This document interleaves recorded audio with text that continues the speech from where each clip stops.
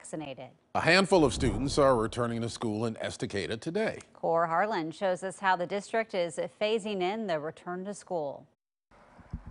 After nearly a year, it is back to school for some students in the Estacada School District. Kindergartners and first graders on a part-time basis for now, with more grades to follow in the coming weeks. Today is January 25th, 2021. It is a classroom that does not look like the old classroom, everybody wearing a mask and desks spread out. But it is the first step toward the resumption of schoolhouse learning in Estacada. Not too close to the person in front of you. 75 kids in this building today at River Mill Elementary, kindergartners and first graders. That's half the combined total.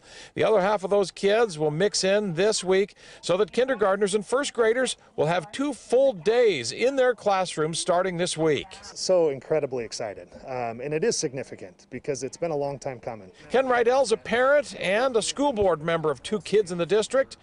He says the deliberate approach to phasing groups of kids back into the building was a decision arrived at with input from parents, teachers, and the community at large. I'm very excited about our approach and the phased approach to say let's make sure that we put one step forward, make sure that that step is in good footing, and then we can take another one. With teachers and support staff now eligible for vaccination in Oregon as Part 1B of the vaccination rollout, the hope is that schoolhouses across Oregon become safer places for kids and teachers to be after a school year like no other that's been in the grip of a worldwide pandemic.